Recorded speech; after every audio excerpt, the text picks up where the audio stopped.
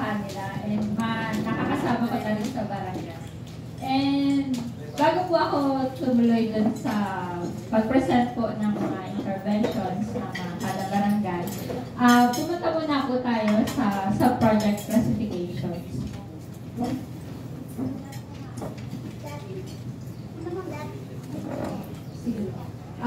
So bago po tayo pumunta dun sa mga interventions natin, ano po, sa pag-identify and pagsalag po natin ng magiging sub-project po natin, kanina naipaliwanag na din po ni Miss AC na maganda yung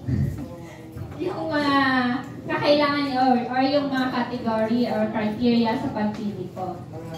So, next. So, punta na po tayo doon sa classification ngayon sa PMNP.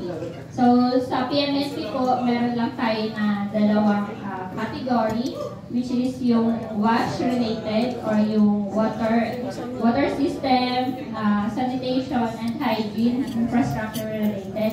And yung isa naman po ay para sa ECC-related infrastructure. So, dito po sa wash-related infrastructure sub-projects, ang mga work category po natin dito, pwede po dito yung improvement of existing wells, kung meron po tayo sa barangays. Pero during site validations ko po nitong nakaraang linggo, wala naman po akong nakita na interventions na ang pinopropose po nila ay ang improvement na existing well. So, punta naman po tayo sa another category, which is yung construction of level 2 water supply system and rehabilitation or improvement of existing level 2 water system. So, kagaya lang po nung sa existing well, medyo ito po category na ito is hindi naman sa discourage, pero yun na rin po yun.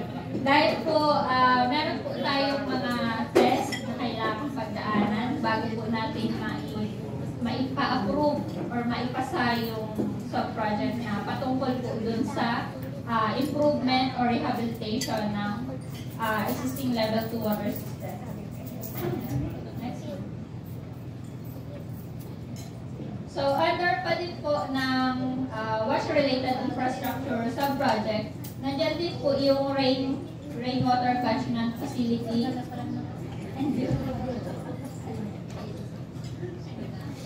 and yung sanitary toilet with hygiene facility.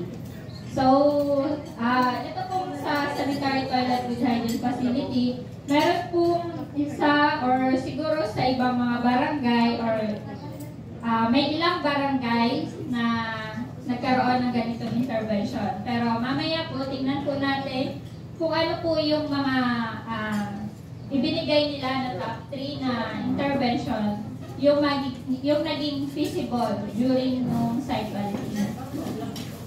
So, punta naman po tayo sa ECCD-related infrastructure sub-project. So, dito po, ang work category naman po natin is improvement ng existing daycare center, rehabilitation, and then expansion ng existing daycare center and other ECCD centers or eligible facilities. So, karamihan po ng mga barangay, ito po yung kanilang naging top 1 since top 1 intervention.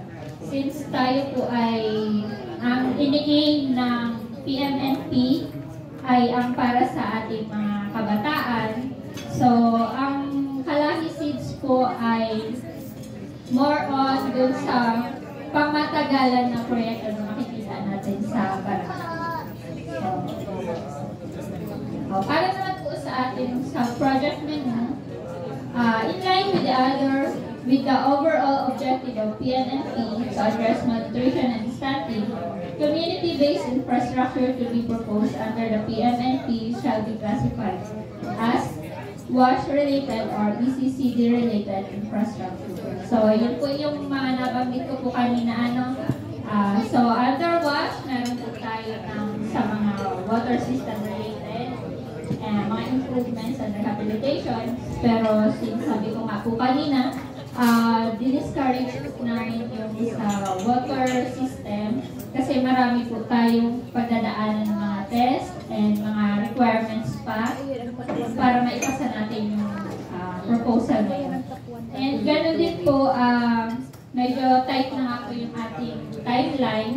So, since kakain baga po ng araw pa yung mga pagpapasya. So, pero meron pa din naman po tayong underwash, infrastructure related na pwede pa rin maipasa, kagaya po no, sa sanitary facility. And then sa ECCD related infrastructure. So, ito na nga po yung mga improvement, rehabilitation, and expansion po ng ating mga daycare center. So, siguro po, hindi ko na po masyadong i-discuss itong allowed sub-project natin na patungkol din sa mga category. Since nung BA po natin or nung Barangay Assembly is na-discuss na po natin ito. Ano po? Pero kakakuyawan ko po itong dito po sa sanitary toilet with sanitary facilities. So, ito po, magsisecure po tayo ng permanent structure providing a sanitary and hygiene facility for urination and defecation. So, ito po yung mga makakasama dito sa mga, dun sa may barangay na nag-propose ng ganitong intervention. Ano po? So, it includes toilet facility, included but not limited to the structure and necessary lighting, plumbing and sanitary fixture, such as water closet and septic tank. So, dapat meron din po ito ng water supply. Pwedeng yung sa rain catchment siya manggaling. And water supply pipes and hand washing facility. So, sa early childhood care and development related infrastructure naman po, under po dun sa improvement of existing daycare center na category. So, this may refer to alteration of floor plans to include provision of existing daycare center facilities, including but not limited to hand washing area, preparation area, or kitchen, feeding station, diapering station, sleeping or rest area, and then breastfeeding area. So, doon po sa mga nakita ko ng mga interventions na karamihan ng barangay, ito po yung kanilang naging top 2 or top 1 na intervention. Ano po? Dahil syempre sa improvement and para na rin mabigyan natin ng magandang serbisyo din yung ating mga kabataan na pumapasok. Ano po? So, kapag maganda po yung ating facility, is mas maganda po yung naibibigay natin dun sa mga bata. And mas na-encourage po, mas nagiging excited sila na pumasok kapag makita nila na maganda yung kanilang pagsusukan na center.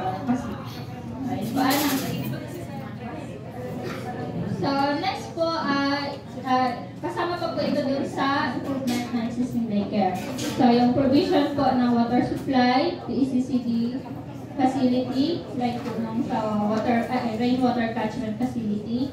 And then, nandito din po yung perimeter fences and room or area for the conduct of classes for parents of identified stunted and malnourished children. So, ito pong perimeter fences, wala po siguro akong nakita dun sa naging proposed intervention ng barangay. Pero, kasama din naman po ito.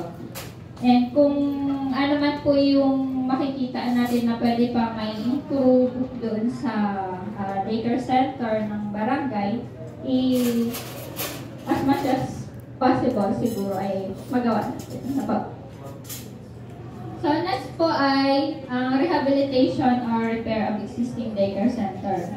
So this may include works necessary to rehabilitate or repair the daycare center or any damaged part of the structure identified. So kung It includes yung dilapidated ceiling or falling plaster, damaged fences. So, karamihan po dun sa mga daycare center na napuntahan ko, yung mga kisame po nila ay medyo kailangan na din talagang i-repair. And siguro po ay maganda na rin itong naibigay sa atin na pagkakataon para po mapaganda pa natin yung ating daycare center. Pero dito po pala sa rehabilitation and repair of existing daycare center, medyo may limitation po siguro tayo dito sa pagdating po sa rehabilitation. Ano po, bine-verify ko pa po sa ating regional infrastructure officer kung yun po bang daycare center na funded na kalahi ay papasok po ba siya dito sa rehabilitation ng daycare center. So, kapag po sagot na po ako ni Rio, babalikan ko. So, next po,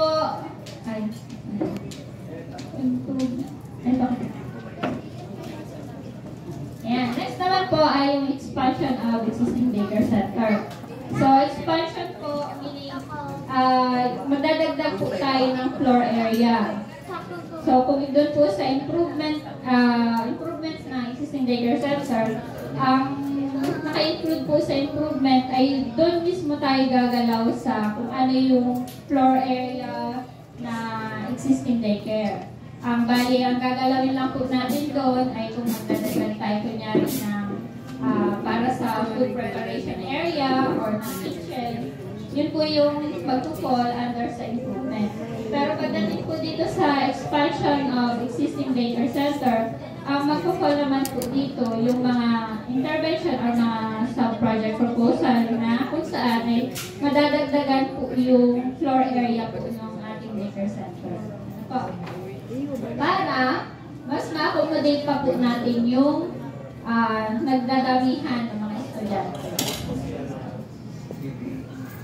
So, meron din po tayo ng mga non-infrastructure sub-projects.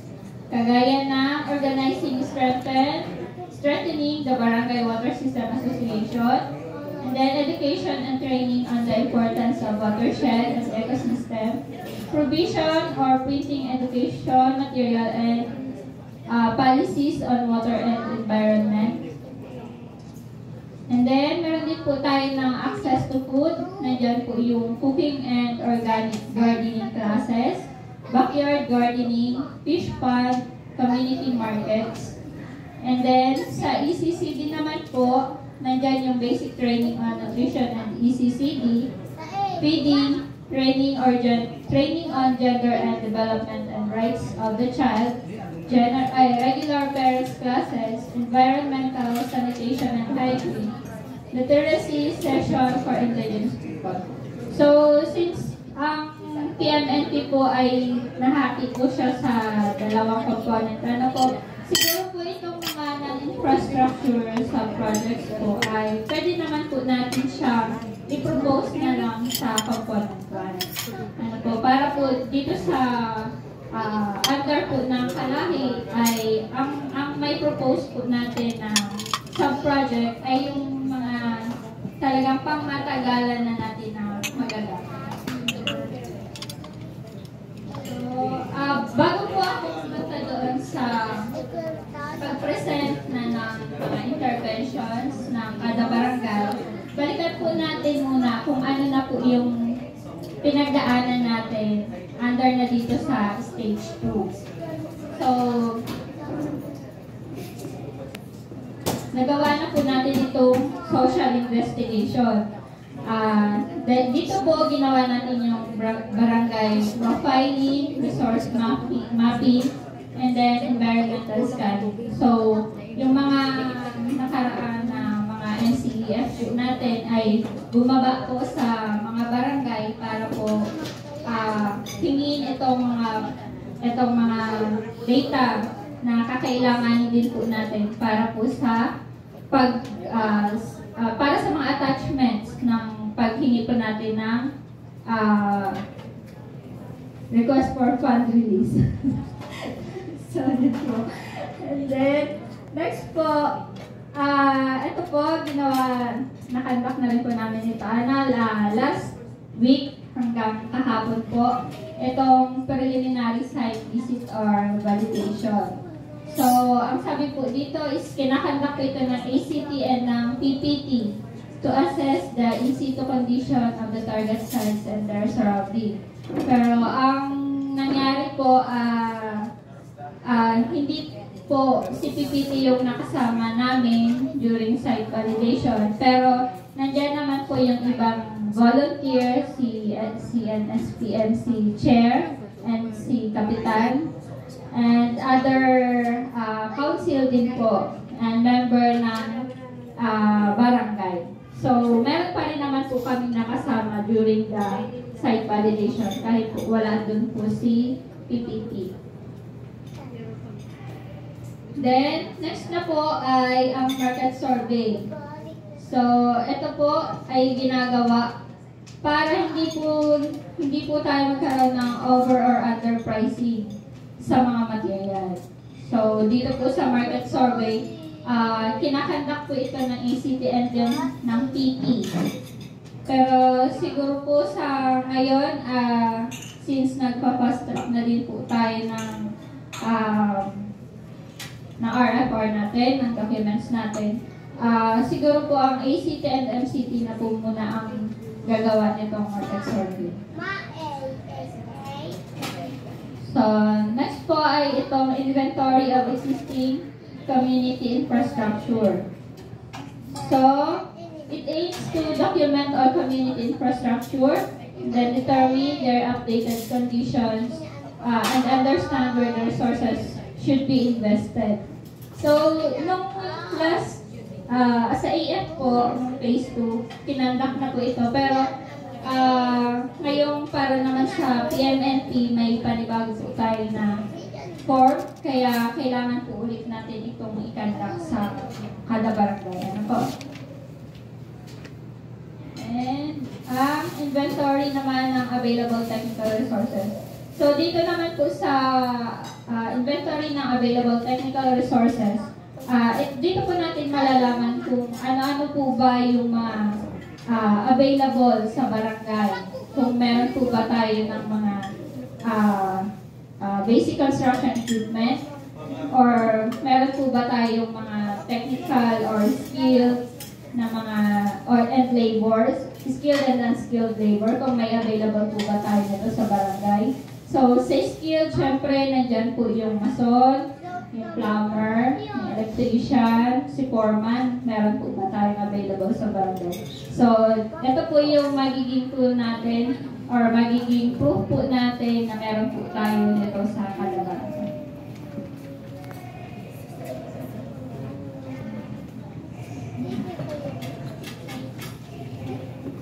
So, punta na po tayo dun sa presentation ng self-project interventions per barangay.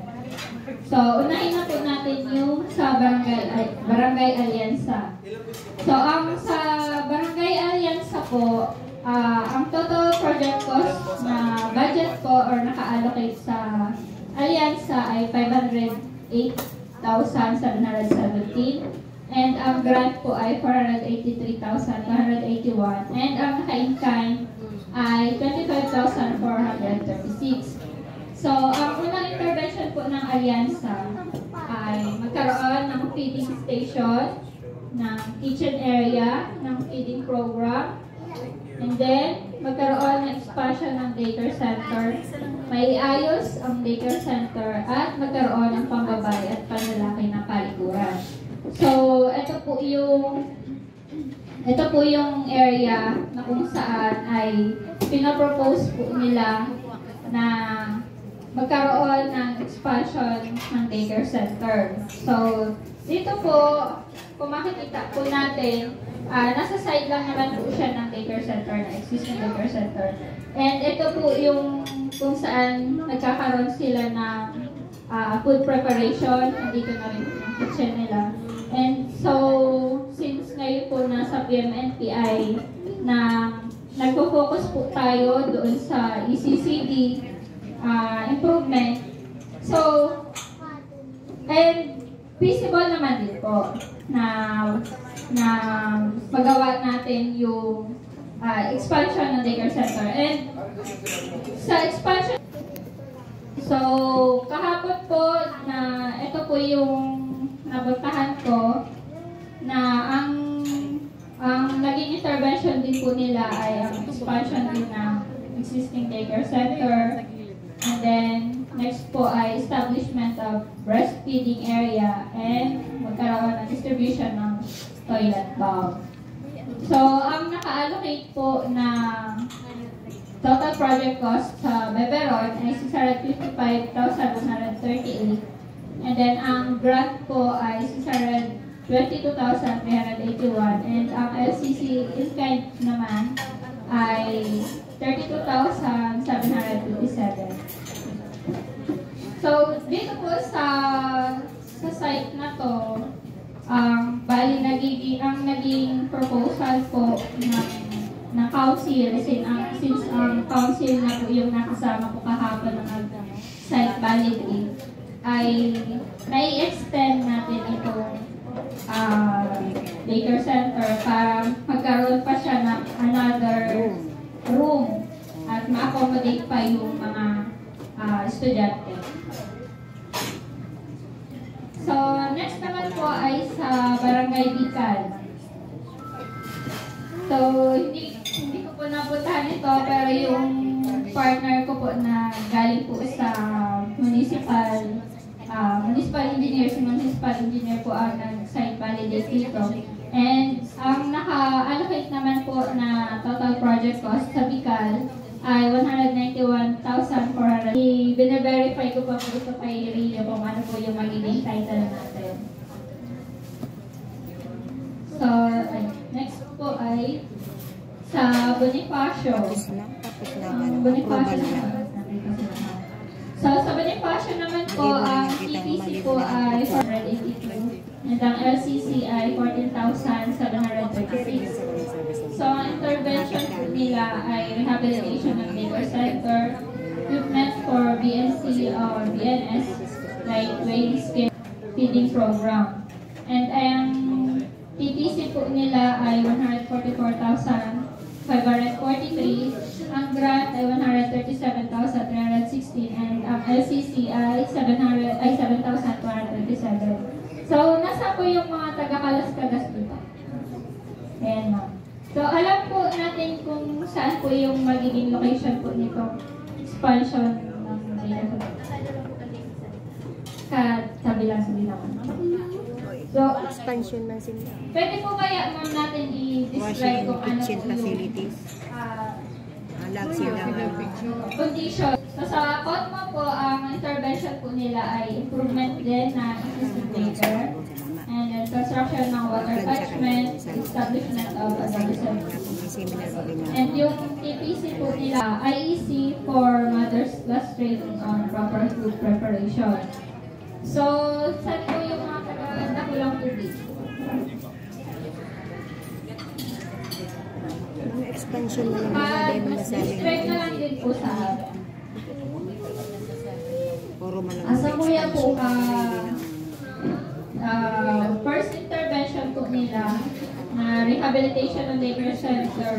Nung nag-site validate po ako sa Buena Vista, ay sa Del Pilar, medyo okay pa naman din po yung so, yun po.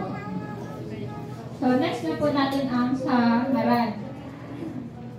So, sa Maran po, improvement of existing daycare, backyard gardening, nutrition prevention po nila, ay establishment of adolescent-friendly clinic, expansion ng daycare center, rehabilitation or repair of existing daycare center.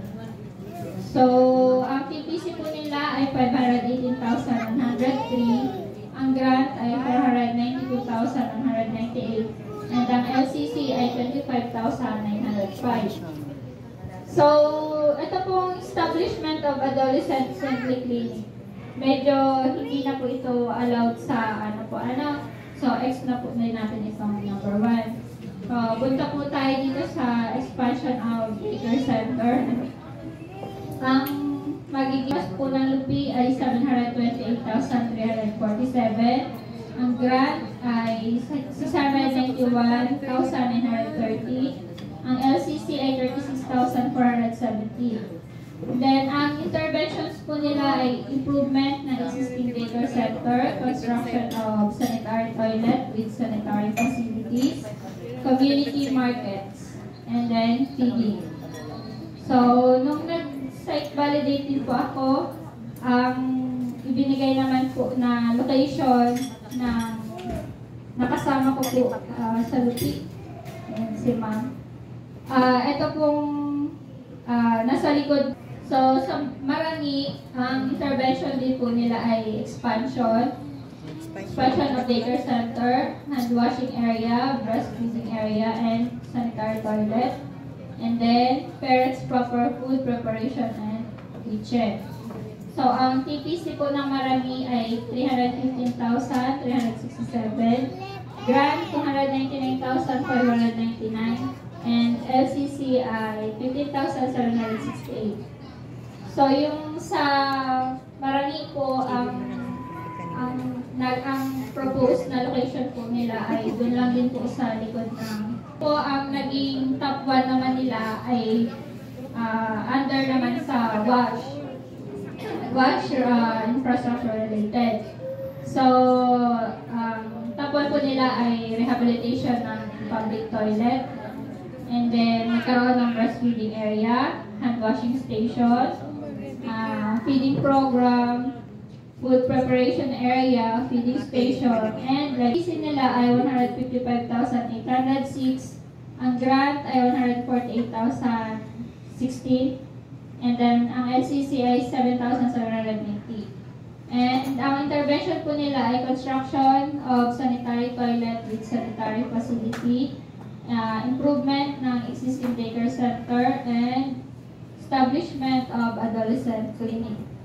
So, pinamasagan po.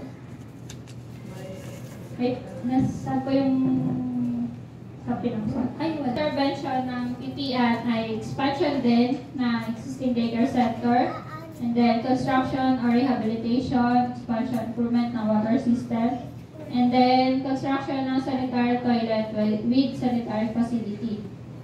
And ang kanila pong TPC ay 313,490, grant 297,850, and LCC na 15,675.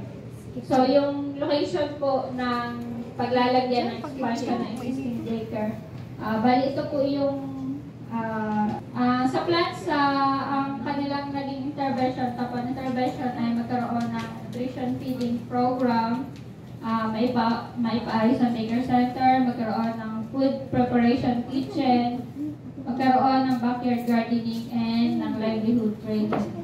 So, kagaya po ng sabi ko kanina na yung non-infra po natin ay pwede na po natin ibigay sa component 1. So, punta po tayo dito sa pangalawang intervention, itong maipaayos ang daycare center. So, kung mapapansin din naman po natin dito sa picture, inaanay na po itong mga, itong kader. Kasi lang po ito, plywood lang. So, inaanay na po siya, kaya kailangan na rin po siyang maipaayos. And ito pong mga isabi po natin. So, yan po. Siguro, ang kanila po palang TPC ay 497,454. Ang grant ay 472,581. And ang LCC ay 24,873. So, sa Rizal naman po, ang kanilang TPC ay 485,333. Grant, 271,066. And LCC ay 14,267. Ang intervention po nila ay expansion ng barangay hall para pagtayuan ng kitchen para sa daycare pupils at pagkakaroon ng playground or playstation ng mga bata, lalo na ng mga nagpapabakuna. And then feeding program and sanitary toilet.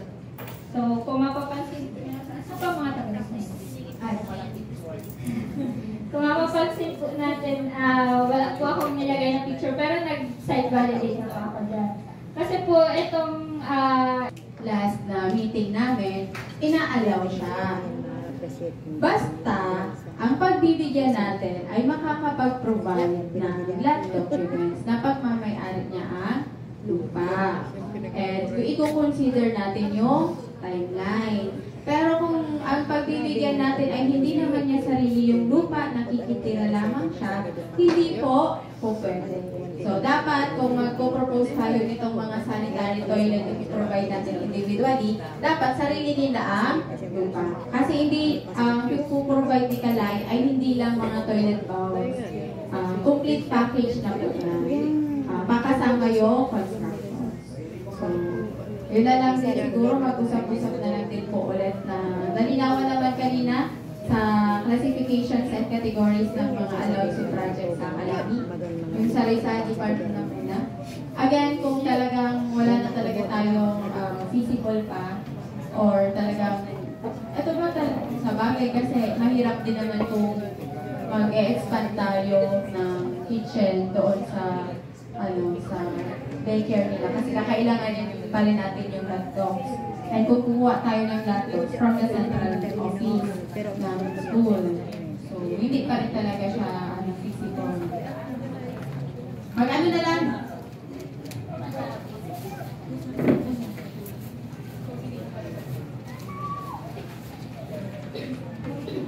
hindi ko po kasi napuntahan yung